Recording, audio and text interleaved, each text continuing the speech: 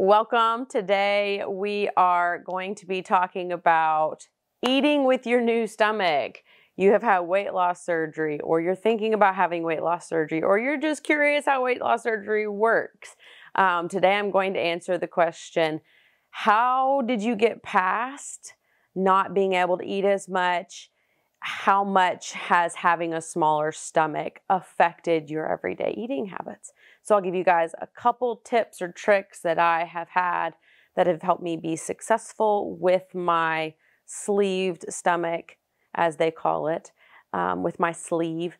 And so we'll get into that. The first thing is I learned very quickly that eating on a schedule is very important.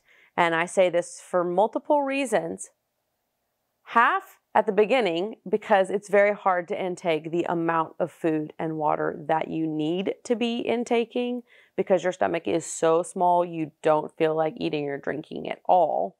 But on the other half of the coin is the fact that you come to a point where you realize you can eat more if you eat more often. And so mentally, from the get-go, one of my number one tips is to eat on a schedule. Now, this doesn't have to be rigid, like I can only eat these times of days, but that is kind of mentally what I have done in the process of figuring out that if I eat every 3 or so hours, that I can get in all of my nutritional needs in that amount of time with sips of water in between.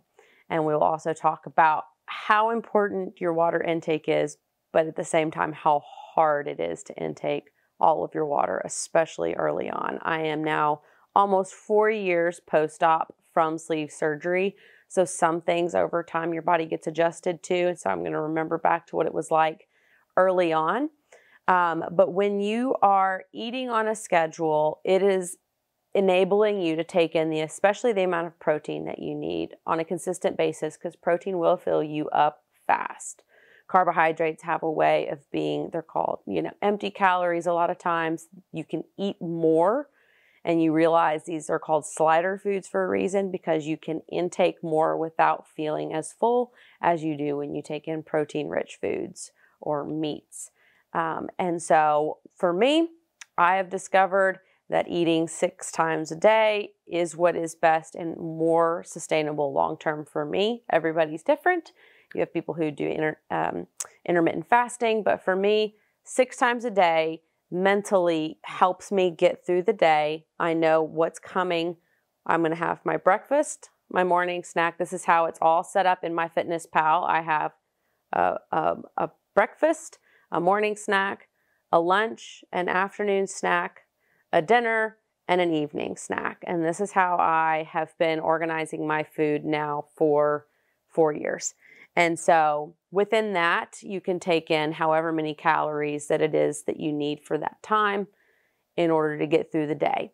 When you are early on in your surgery and you've just had your surgery and you cannot eat very much, it's okay to eat more frequently if you need to get in your food and your protein goals. And so we can talk about macros in another video potentially, but definitely consult with your doctor on how many grams of protein you're supposed to be taking in, because otherwise you'll just feel weak. It'll be a struggle if you're not hitting your protein and water goals.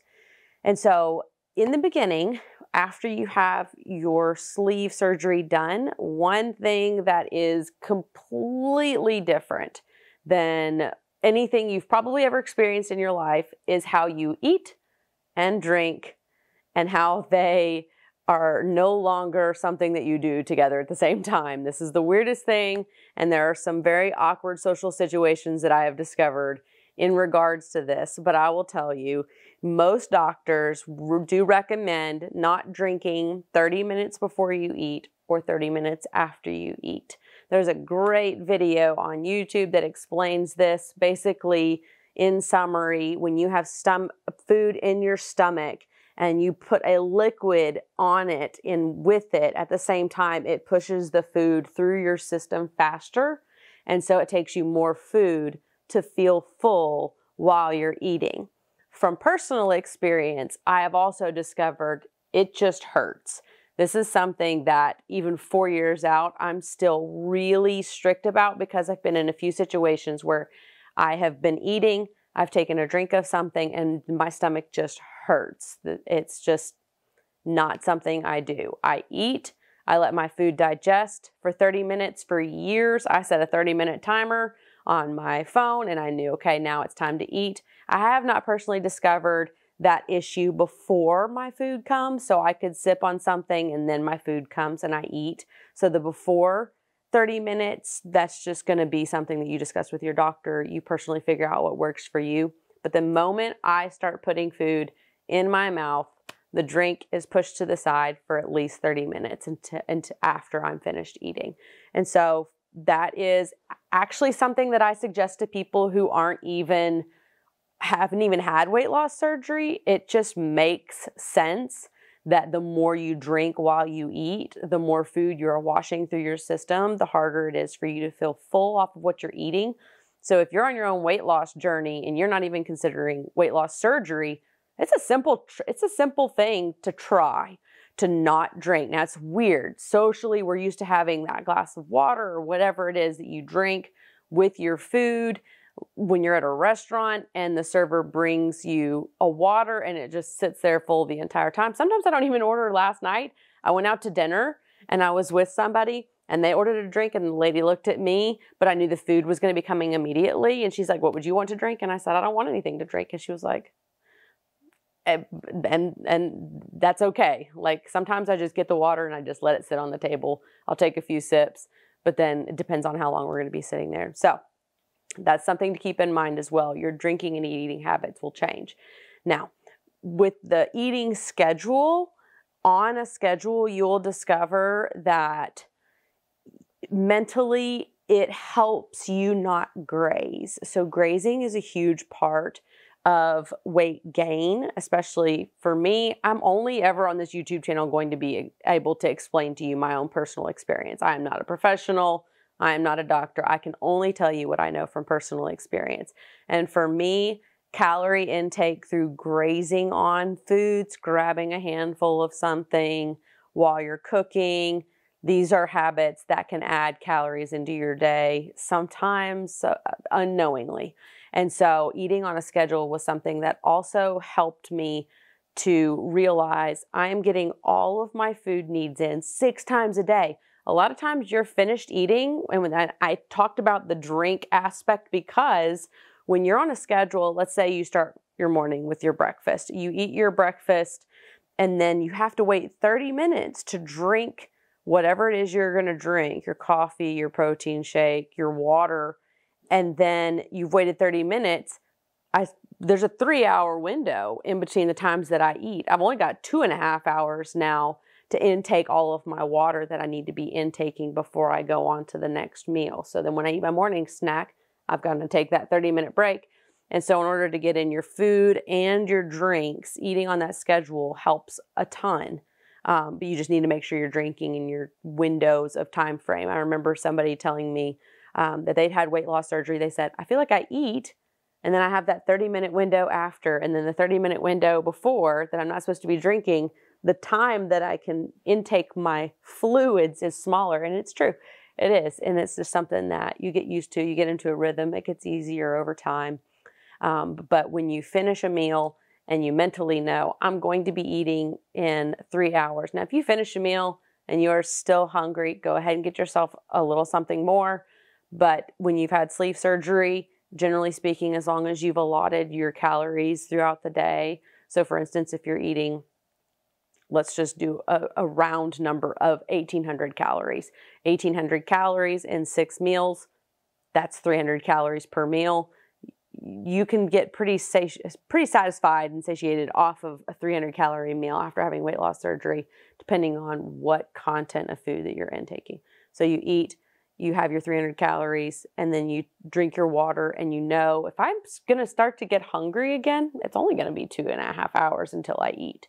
And so that's how it gets me through this way of being able to not graze and not intake the calories.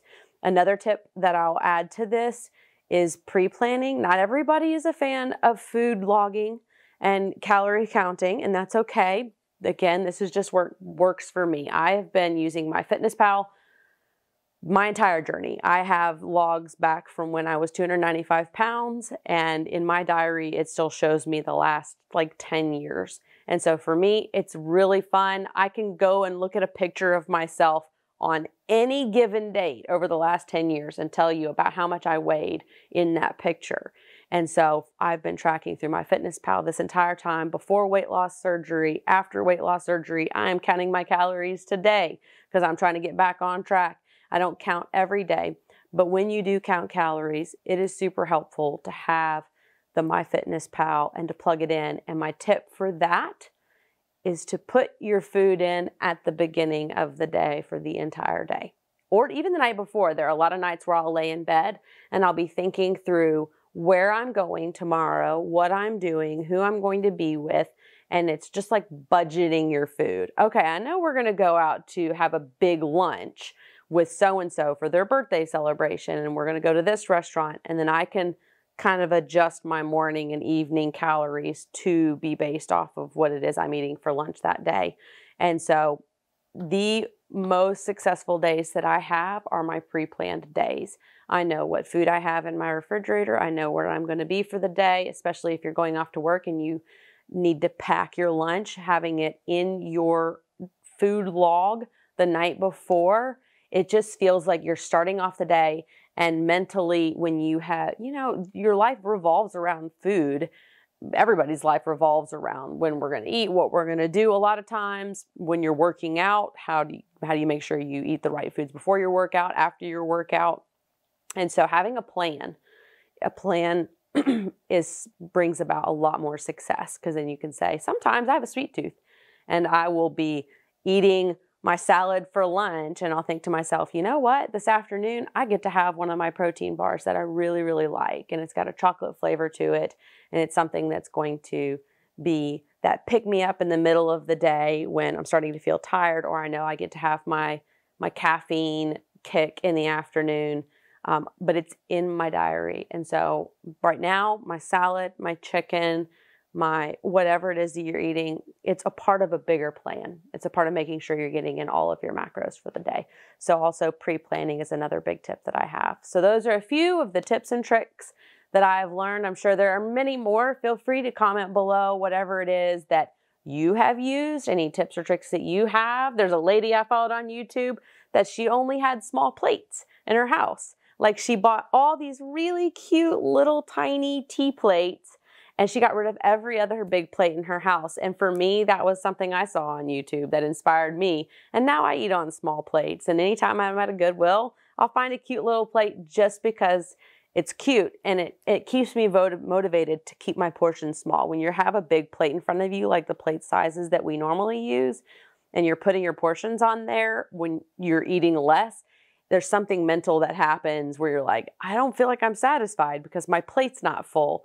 But if you're eating off cute little plates and you put all that you're going to eat for the day onto that plate, then you feel better about finishing it, accomplishing it, and knowing that you ate less than you normally do. So there's tons of tips and tricks in the weight loss world so I would love to hear what you guys have down in the comments. Feel free to ask anything, and thanks for following.